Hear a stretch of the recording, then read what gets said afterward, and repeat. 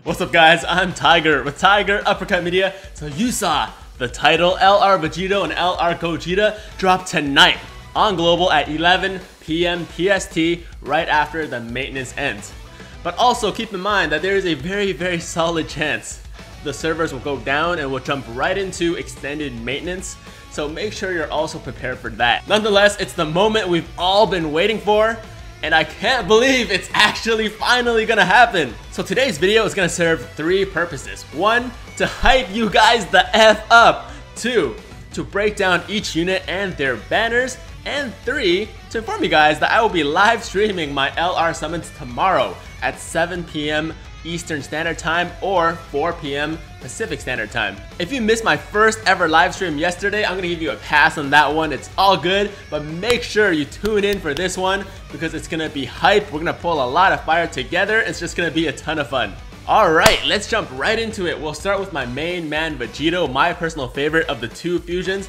Nothing but love for Gogeta. I just like Vegito a little bit better. Vegito, who starts as Super Saiyan Goku and Super Saiyan Vegeta, is a Potara category leader. Their leader skill gives all Potara category units Ki plus 3, HP and attack plus 170%, and defense plus 130%. In addition, they give all int units Ki plus 3, HP attack and defense plus 90%, which is the exact same as LR Gohan. Their 12 to 17 key super attack is Kamehameha and Big Bang attack, which causes colossal damage. Their 18 key super attack is called Final Strategy, which raises attack by 30% and causes mega colossal damage. Their passive Strongest Duo gives them attack and defense plus 120%, and they gain additional plus 2 key for each rainbow orb obtained. Their links are Kamehameha, Super Saiyan, the Saiyan lineage, Experienced Fighters, Prepared for Battle, Fierce Battle, and Legendary Power. When conditions are met, they will perform a Potara fusion and become the almighty Vegito. They are in the Potara category, of course, and the Majin Buu Saga category. Now coming back to the conditions I just mentioned, they will fuse into Vegito when the following two conditions are met. One, you've passed the 6th turn of the battle, and two, your health is below 50%. Post-fusion, they become an entirely new card, very much like MUI Goku's transformation mechanic. He will also be healed back to full health. Super Vegito's 12 to 17 key super is Big Bang attack, which causes colossal damage. His 18 key super is Final Kamehameha, which causes mega colossal damage and raises allies' attacks by 30% for one turn. His passive is now attack and defense plus 150%, and he gains an additional 3 key orbs per rainbow orb obtained for a total of 4 key per rainbow orb.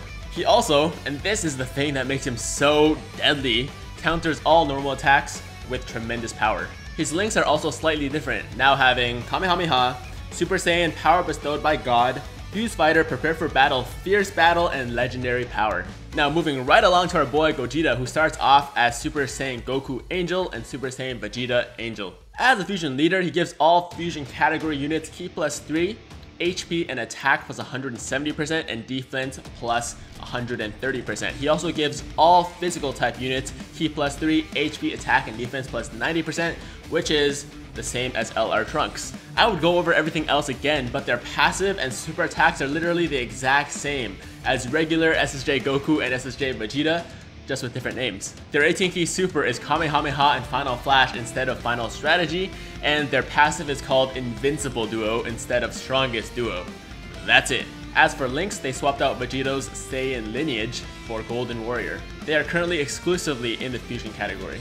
As for the fusion conditions, it's also the same as Vegito's. You just have to be past turn 6 and below 50% HP. LR Gogeta's 12 to 17 key super is Big Bang Kamehameha, which causes colossal damage. His 18 key super is Soul Punisher, which causes mega colossal damage and lowers the enemy's attack and defense by 20%. His passive, Fusion of Miraculous Revival, gives him an additional 150% for attack and defense, an additional plus 3 key for each rainbow orb obtained, and makes his attacks effective to all types, which has been a hallmark of Gogeta cards in this game.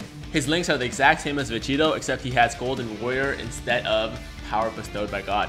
So now that you know all there is to know about how each card works, the question becomes, so which one's better?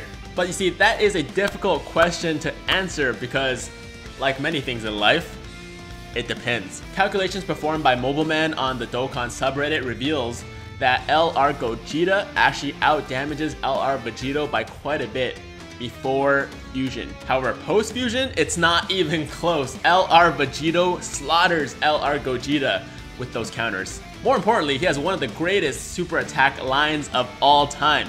Choke this down if you can.